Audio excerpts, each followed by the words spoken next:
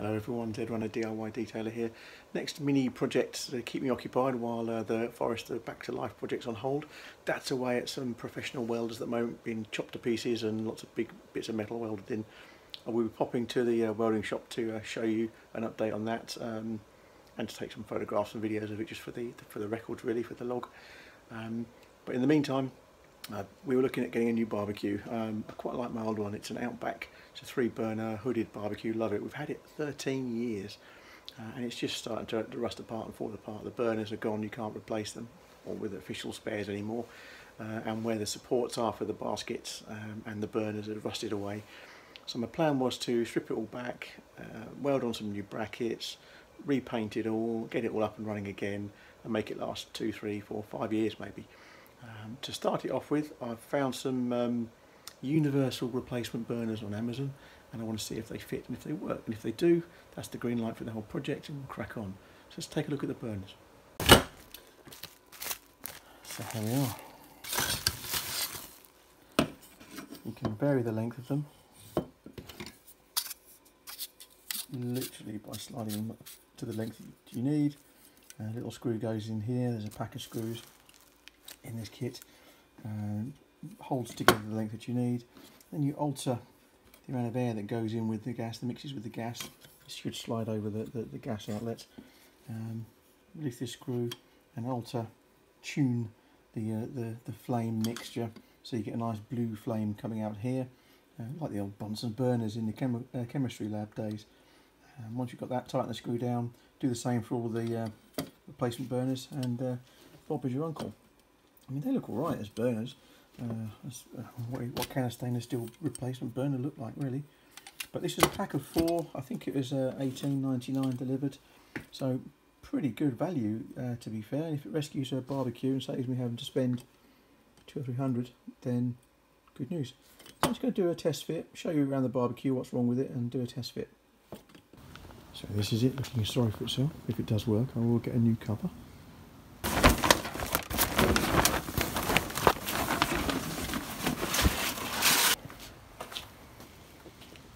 There we go. This is an Outback Spirit 3-burner. It's a lot to do. You can strip all this back, strip all this back as well, recoat that. Now we're going to strip all these down and recoat them. Yeah. You can still get these racks, which is pretty useful, so I'll just replace that, all being well.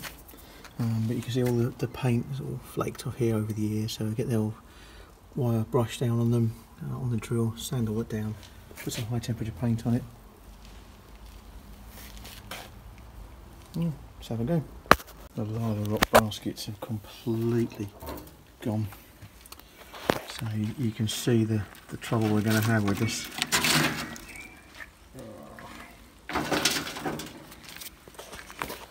So these are this did used to house or support the burners, and they've fallen through. That side's okay. There's a lot of work to do here, stripping it all back, but I'm probably going to weld some steel in here. Let's take this one out. That's the diameter I need. Wow. Reasonably similar. Start in over the gas distribution bar, and then extend the length of it. We're going to need it to be longer. Get my angle iron welded onto that. We'll manage that. But for now, let's leave it at that sort of length. Let's arrange it so the holes line up. And let's tighten them up.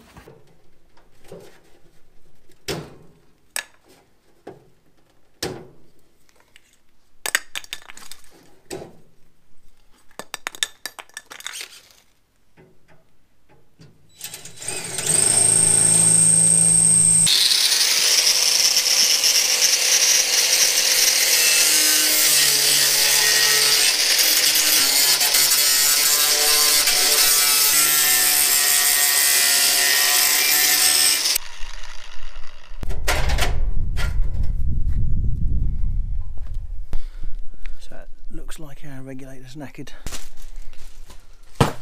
Okay, it's arrived. Project Barbecue carries on. So big shout out to Huddersfield Gas sending this out to me nice and quick. This is the clip-on regulator that I need. Built-in taps already crimped on to a hose with a 1/4 inch BSP fitting. Hopefully that's right, if not I'll pull this all off and put a new hose clip on there. I need this regulator, I believe.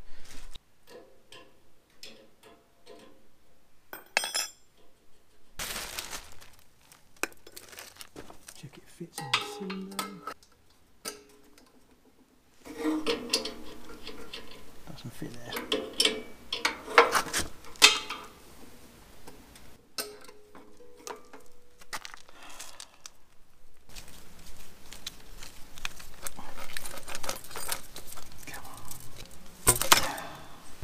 There you go.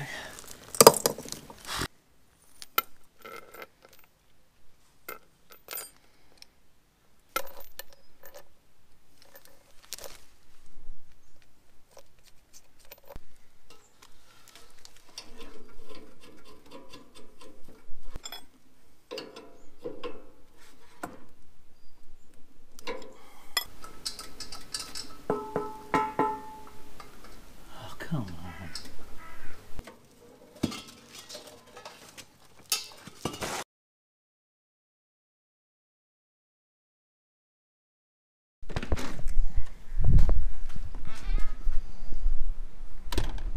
So we've got ourselves a new gas cylinder.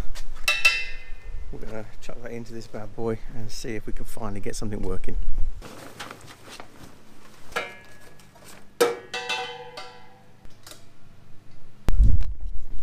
Well, it's not all leaking like crazy.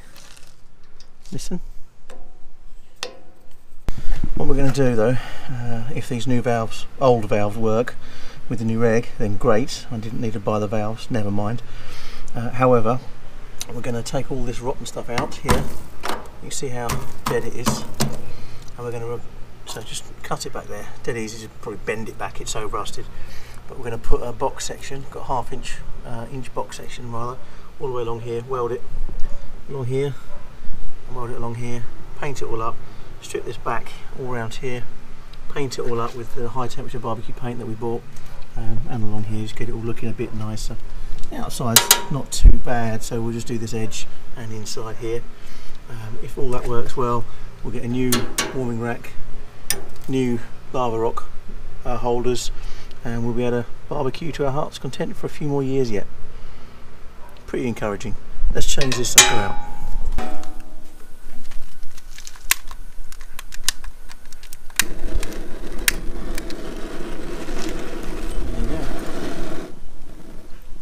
Minimum.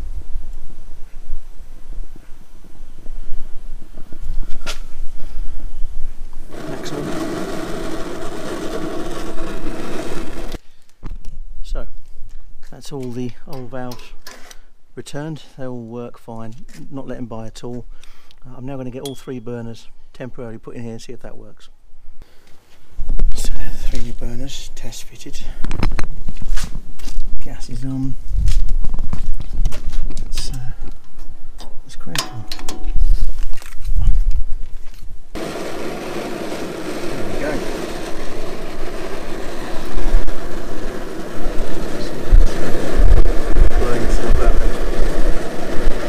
So now what I've done is just halved the orifice there, the air orifice. Let's just see. It seems to behave better. This is on full gas now. It doesn't try and blow itself out. That's what I'm looking for. So here you go, I've taken it almost 2/3 of the way closed. Let's see what that looks like.